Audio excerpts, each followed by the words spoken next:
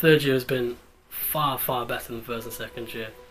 If anyone's watching this and they are a second year medic and you're thinking, God, I bloody hate this, it does get better.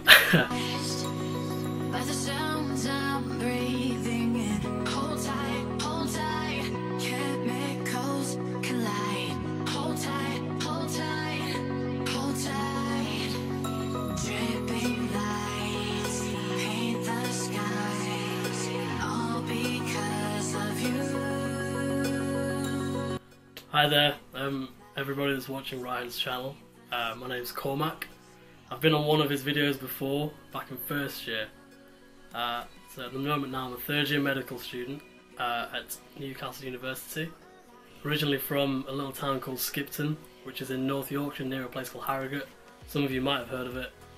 And today, I'm doing a little video to give you sort of an idea of what third year medicine is all about and what you can look forward to when you reach that stage. Alright, so the first thing we're going to discuss is how third year is very, very different from first and second year. So first and second year is kind of like book, reading, revision, that's how you do your learning. But third year is the complete opposite. You actually do sort of very hands-on learning. So it's learning by doing as opposed to by reading. And for me personally, I found that a much more useful way to learn. I prefer to get involved in things. I'm not very good at revising. I'm genuinely quite a lazy person. It's kind of like sort of beginning to enter that proper journey to becoming a proper healthcare professional. So the hands-on stuff, it goes through different kind of different rotations. So you'll start on FOCP, which is kind of the foundations, and from here you're going to rotate through all sorts of different specialities very, very quickly. You'll get overloaded with all sorts of information, but you're going to get to do all sorts of things. So you're going to be taking histories from real patients on the wards, in clinics, in GPs. You're going to be doing examinations. You're going to be getting the chance to do cannulas, taking bloods, even catheterizing patients and testing urine. Not as glamorous as it sounds, believe it or not.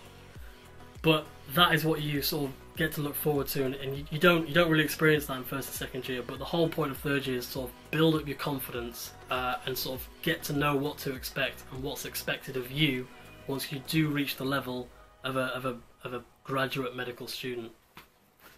So as I mentioned before, there's the FOCP, which is where you go through sort of cardiology, respiratory, gastroenterology, etc, etc, and kind of get a taste of all the specialities, and that's in the sort of first term.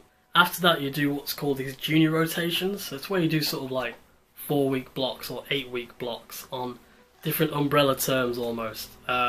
So one's like long-term conditions. This can include a whole host of things like stroke, cancer, the journey that the patients have to go through. Then there's paediatrics for me, women's health, mental health and infectious diseases. And they're all great because they're completely different parts of medicine that are almost unrelated, apart from maybe women's and child. And you get a general feel of what it's like to be part of the team in each one. So you can go and attend things like multidisciplinary team meetings where you can understand sort of the professionals that were involved in the care of a patient and how complex it actually is to reach a group decision. So I started my first rotation on child's health, so paediatrics. And that is quite scary, to be honest, because obviously I'm not great with kids. But you do have to learn the conditions that they have, and child's treatment is much more different to adult treatment. You know, it's different medications, different doses, different conditions as well that adults don't get. And I remember one particular occasion when you do sort of a newborn baby examination, and one of the things is where you have to check the reflexes of the baby and make sure that they're there, because if they're absent it could indicate some sort of neurological problem. And one of them is called the Mora reflex, and you literally hold the baby like this and then you drop it like that, and it's supposed to go like that and kind of freak out. And you're doing this in front of the mum, and the mum knows that you're a medical student, and I remember her just like watching me thinking, what the hell are you doing? But the moral behind the story is that don't be nervous to get involved, and it will seem scary to sort of do these examinations on patients, on real patients, and you haven't had this experience before. But it's really, really important to get involved and really get what you can out of the experience. That is the most essential thing I can say. Then after that you go into women's health. Well, that's what I did anyway, women's health, which Again, gives you all these different opportunities to see childbirth as well. Actually got involved in a C-section. Mental health, actually got to go on a crisis team outing where they go to patients' homes that are in like trouble and they've called up saying I'm worried I'm going to do something, things like that. Infectious diseases, I got to speak to people that have been to all parts of the globe and managed to gather weird and wonderful diseases like schistosomiasis and dengue fever and things like that.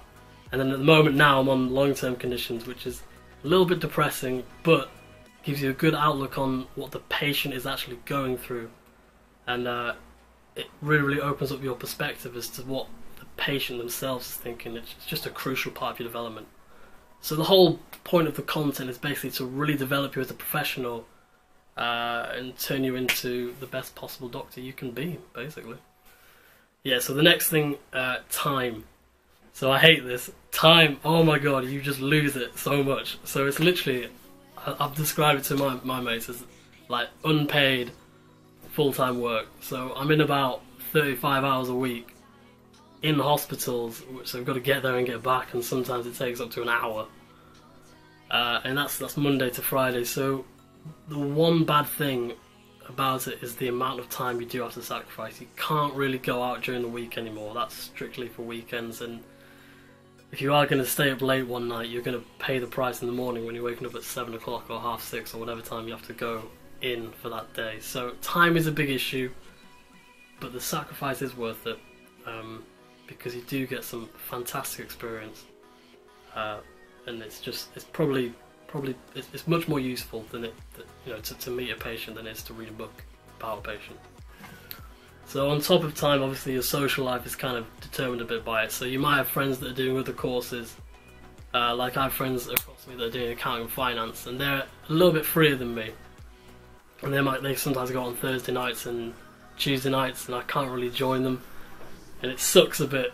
But it's important not to get too upset about it. So don't feel like you're missing out, because you are being given this absolute privilege to speak to patients and examine them, as I've mentioned before. And I'm not exaggerating when I tell you this. These patients, they will tell you the most personal details, because they see you as a professional, and it's your responsibility to uphold that image. So you can't go out and come in hungover. You can't stay up late, watching a film and then coming in at 1, 2 in the morning and then being absolutely knackered the next day. And then, if you yawn while you're taking a history from a patient, it can seem quite rude. So you do have to sacrifice a little bit of your social life, but that's all to do with the fact that you do have this responsibility to act professionally at all times. I know it sounds a bit formal, but it's part of the job, the unpaid job. So because of, particularly in the first term, the FOCP, which stands for Foundations of Clinical Practice, you get exposure to like loads of different specialities, some of which you'll like, some of which you won't like. That's the whole point of it. So this brings me to my point, is that exposure to so many different parts of medicine, if you haven't decided or you haven't even thought about it, it'll really sort of hone down your decision and sort of thinking, you know what, I really, really enjoy this, or I'm quite good at this. And then you can sort of decide whether or not you want to get more and more experience in it, because then you can add to your sort of portfolio, and future employers are going to look at that portfolio when you decide to specialise. If you want to specialise in cardiology, for example, you're going to want to start getting experience in cath labs and in clinics and things like that, to kind of show that you're interested and show that you're committed to learning about that speciality, and you want to throw yourself at it. So that exposure to it early on in third year is really, really useful in helping you decide whether or not you fancy that speciality, and equally whether or not you don't fancy that speciality. Personally, for me, I really don't like dermatology. I think the consultant that teaches us knows it as well, which is a bit awkward. But I love cardiology. I sort of had already figured that out in first year, but I think third year kind of really solidified that decision.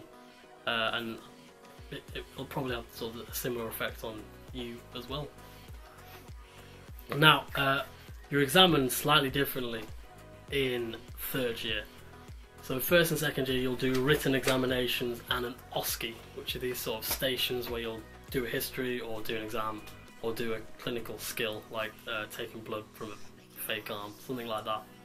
And you do that in third year, you do a written exam and the OSCE, but you also do things called moslers. So this is at the end of each rotation. So I don't know if you remember earlier I mentioned the junior rotations.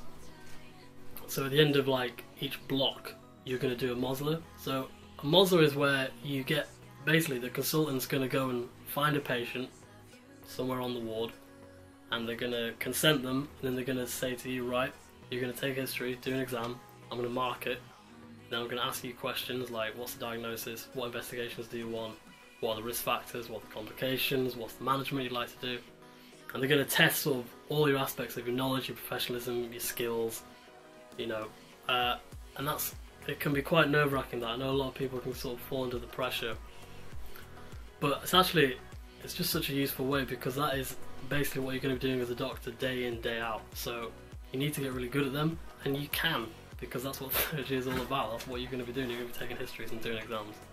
So there's the moslers, and then the actual exams themselves, I think they're all pretty much multiple choice now, so they're actually quite easy. That's another good thing. No assignments, none. And the exams, yeah, they're a bit easier than first and second year. They're all multiple choice, and basically it's just like, oh, this person's come from some sort of like Southeast Asian country and they haven't had their TB vaccine. What do you think they've got? TB, like something like that. It's really, really basic. So yeah, that's actually one massive advantage, is that there's no assignments and the exams are a little bit easier, so you don't have to be too worried about revision. I remember in second year absolutely bricking it from revision. I started like 2 months early because I messed up my January exams, so I did not want to resit. On saying that though, if you fail the third year exams, you have to resit the whole year. So do not slack. At least give yourself like a month to revise for these exams. That would be my best advice. I've started now. But all you have to do, what I've done, which is actually quite a nice little bit of advice if you want to use this, is they'll give you a handbook for each rotation that you do, and in that rotation they'll have the core conditions that you're supposed to learn. So what I've done is a Word document, the core condition, the symptoms, so what the patients are going to present with, what you'll find in examination, the investigations you want to do, the risk factors, the complications of the condition, and then how you treat it. And I've done that for every single core condition, so now it's all like in one little file, all summarised, and I can just learn that, because that is literally what the exams are on. So I'd really, really strongly recommend doing that as you're learning it, so that you have it there for you for when you actually want to start revising. So yeah, out of 10, I would rate third year 8 out of 10. Drops to 2 because of the amount of time you have to put into it, and sort of how much your social life suffers because of it. But the 8 because of just the hands-on experience that you get, the amount of involvement you can have within a sort of the patient's time in hospital, and with the actual procedures that will be going on, like taking bloods and things. I can actually do it now, which I couldn't before. But yeah, going back to the involvement in the patient's lives, it's not always happy, oh they're fine, they go home, but it's still really, really nice. I remember one particular patient, who was an old woman, and she had this condition called motor neuron disease.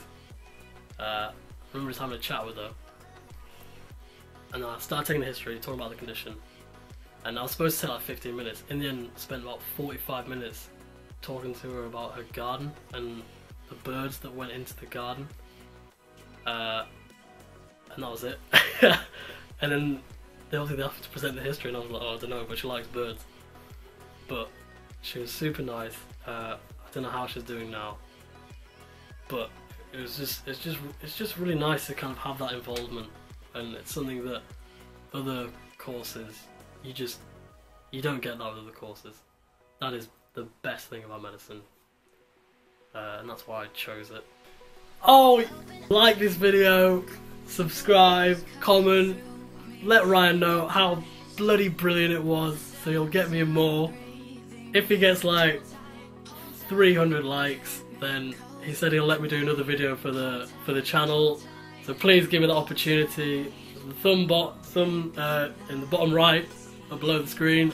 Apparently my social media details are going to be left in the description box below as well. Give me a follow if you fancy. And yeah, good luck with everything you try to do. Good luck with your future endeavours. I wish you all the best. In a bit.